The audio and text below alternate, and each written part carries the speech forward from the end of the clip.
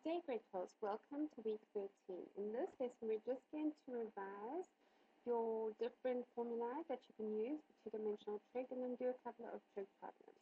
So let's go through that.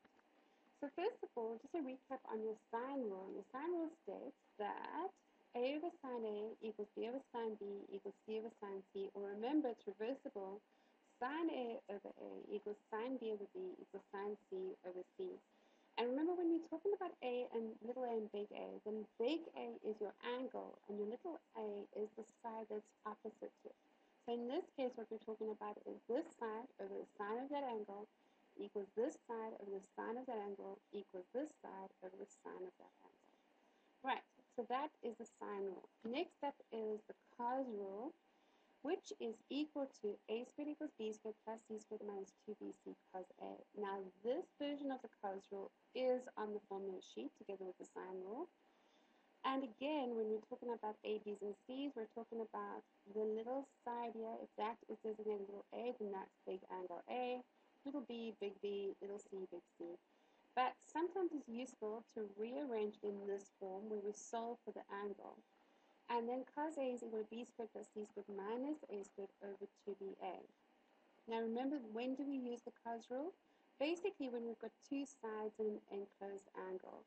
So remember I said here it looks kind of like a C. We've got two sides in an enclosed angle. We want the length of the third side. We can use the cos rule. Next up is the area rule, and obviously we use the area rule when we need the area. And normally, if you have a right angle triangle, your area is just equal to a half base times by height. Now, we did teach you in grade 11 how to derive this area rule, and you do need to know it. So please go back to the grade 11 videos if you don't remember how to do it, and go practice. Otherwise, you just remember that this is on the formula sheet. Area is equal to half AB sine C.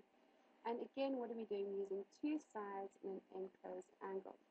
So let's look at an example just to get us to grips with it. It says TP is a tower. TP is a tower. At its foot, so that's T, and this is P, is a tower. At its foot, the points P and Q are on the same horizontal plane. P and Q are on the same horizontal plane. And it says, from Q, the angle of elevation to the top of the building is x. So the angle of elevation from the top of this is x. Furthermore, angle PQR equals 150 degrees, so that's 150 degrees. Angle QPR equals y, and the distance between P and R is a.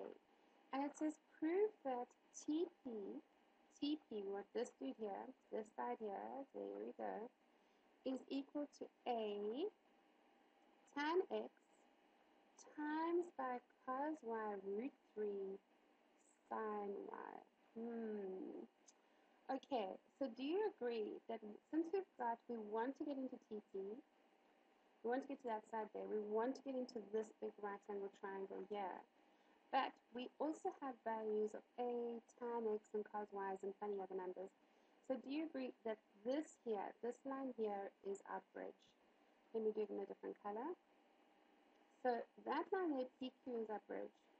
So we need to get PQ in terms of this triangle here. We've got an A, we've got a 150, and we've got a Y.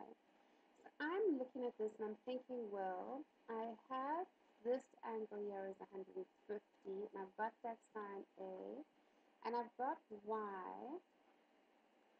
I want this length here. This angle here could be given as 180 minus 150 plus y, which could be rewritten as 30 minus y. So that could be 30 minus y.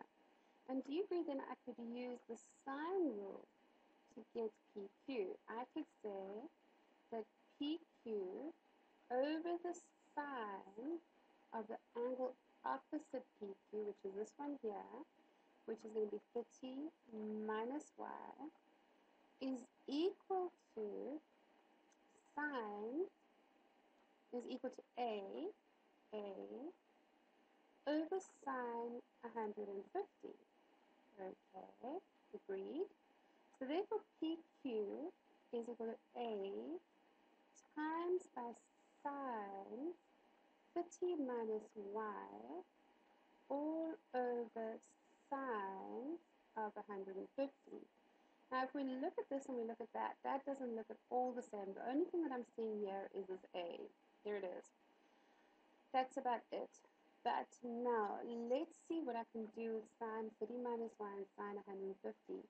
We know that sine of A minus B is equal to sine A cos B minus cos A sine B. So let's do that. Let's rearrange that now. So we got A, sine of 30 minus y becomes sine of 30 cos y minus cos of 30 sine y.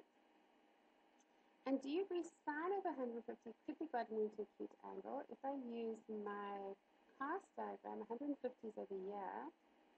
So that is the same as saying sine of 180 minus 30, and we know it's all stationed to Cape Town, so therefore that's the same as saying sine 30. So awesome, we can rewrite sine of 150 as sine 30. And now I'm thinking of my special triangles, because all I'm seeing is 30 degrees, and I'm seeing over here I've got a root 3. So there's got to be something there with the special triangle. So that's 60, that's 30, that's a 90, this is 2, this is 1, and root 3. So let's see what, and also we're going to be using, obviously, the doer. So now let's see if we can rearrange this. Becomes A. Sine 30 is opposite over hypotenuse, which is a half, times cos y minus cos 30, which is adjacent over hypotenuse, which is root 3 over 2 times sine y all over sine 30, which is 1 over 2. So I could take this a half and take it to the top. And when I take it to the top, I times it by 2. Because this is the same as saying divide by a half. And what do you do when you divide by a fraction? You tip and times. So that becomes A times a half cos y minus root 3 over 2 sine y all times by 2, which gives me A. That cancels with that, and this cancels with this. So we get cos y minus root 3 sine y. Okay, and if we look at it now, we've got A, we've got cos y, we've got root 3 minus sine y. Awesome, life is looking good. Now we just need to find out where the heck did this tan x come from? Where did this come from? Well, that's pretty easy, because now we've got PQ, and we want TP. But if we look at this as a right angle triangle, tan of x is opposite over adjacent. Okay, so we can say that tan x equals opposite, which is TP, over PQ. So therefore we can say, that PQ tan x is equal to TP.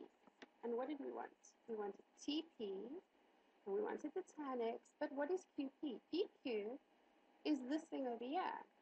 So therefore, we can say that TP is equal to A tan x times by cos y minus root 3 sine y. Ta-da! We have proven that TP is equal to A tan x times by cos y minus root 3 sine y.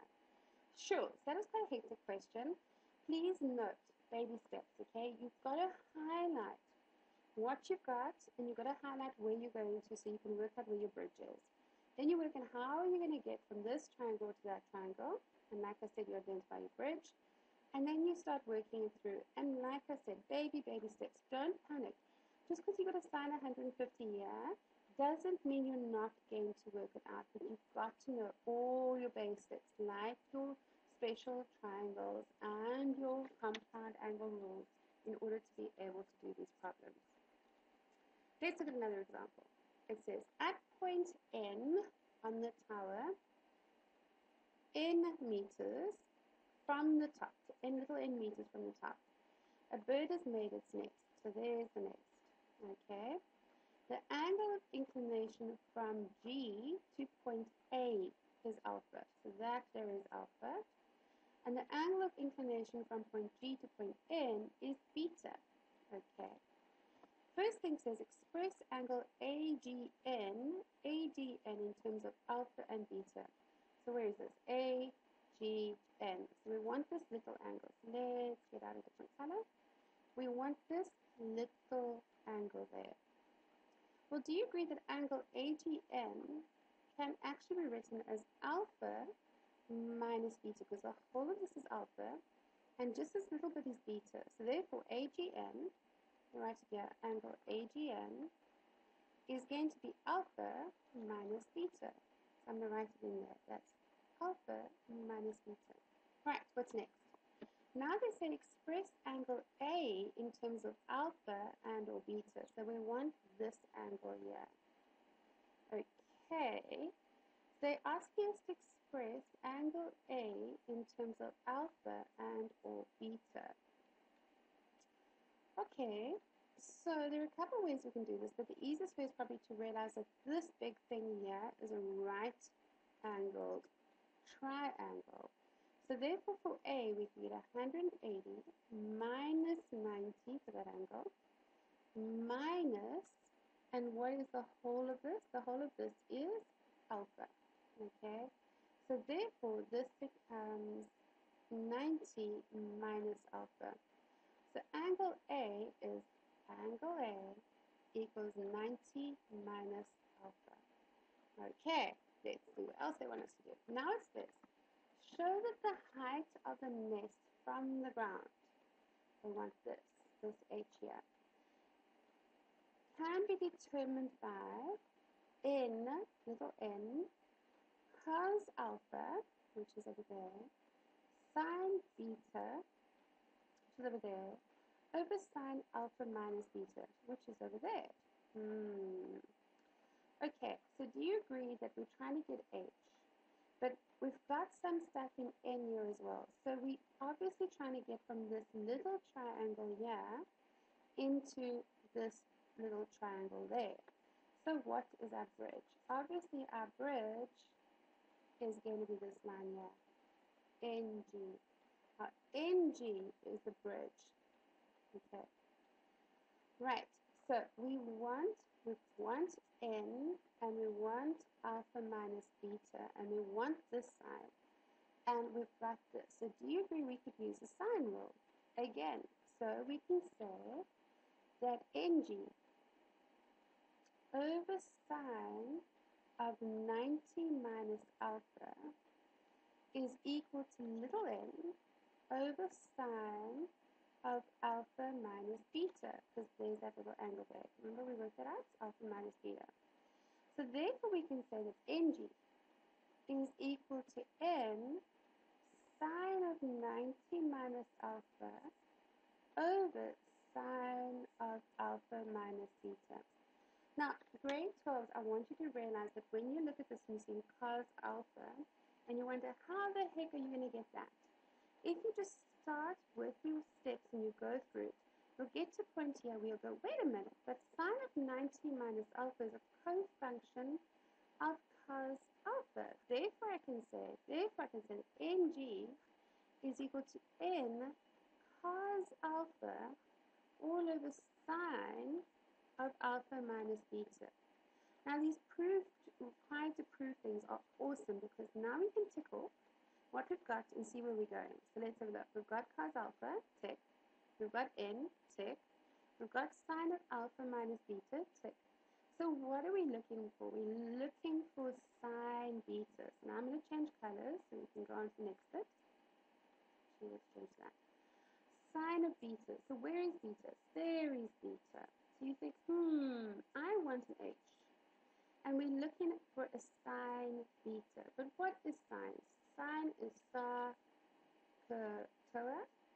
Sine is opposite of our hypotenuse. So if I think about the sine beta, do you see that that is h over the hypotenuse, which is ng, which is awesome because I've got ng. So let's look at that. That becomes sine of beta equals the opposite, which is h, over ng, right? Then you see, oh, but look, h is equal to ng sine beta. Okay, but ng is this bit here. So then I can substitute, and I'm going to write it with the exclamation space. So it becomes n cos alpha times by sine beta all over sine of alpha minus beta is equal to h. Ta-da! We have just proven it. So now you can see how you can use what you have to prove to find your way through. Please, grade 12, the more you practice this, the better you're going to get at it. And make sure you know your fundamentals. Have a lovely day.